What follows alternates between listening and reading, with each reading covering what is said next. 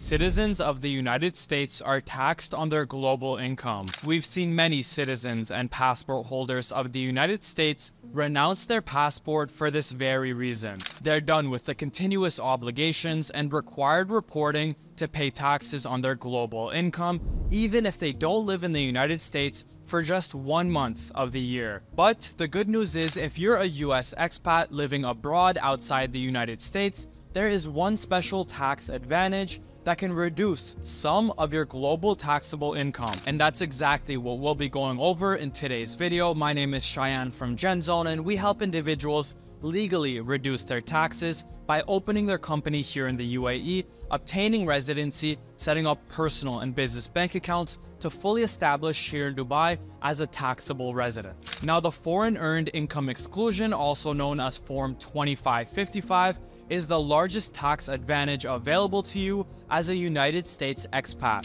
If applied for 2023 specifically, you can exclude $120,000 of foreign earnings from your income tax. Just to give you an example, for the tax year of 2023, if you earned $123,000 US of foreign earned income in a foreign country, then you can exclude $120,000 US from being taxed by the United States, where only $3,000 US will be taxed by the United States. And because this advantage is indexed for inflation, naturally, the amount excluded increases every single year. The amount for 2021 was $108,700 US.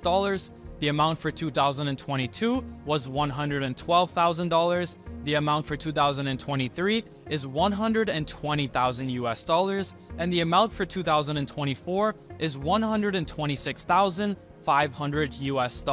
But how exactly can you qualify for this foreign earned income exclusion? The taxpayer must meet one of the following criteria. Number one, the bona fide residence test, stating that the taxpayer must work full-time in a foreign country for an entire calendar year. This means for an uninterrupted period from January 1st to December 31st, you must be a resident or working full-time in a foreign country outside of the United States. Something important to note with the bona fide residence test is that you must be abroad for 1 full calendar year before you're even able to apply with this criteria. The second criteria to qualify for the foreign earned income exclusion as a United States expat is the physical presence test. This criteria says that you must be physically present in a foreign country or countries for at least 330 full days in a consecutive 12-month period. And it's important to note that this criteria is all or nothing. If you're abroad for only 329 days,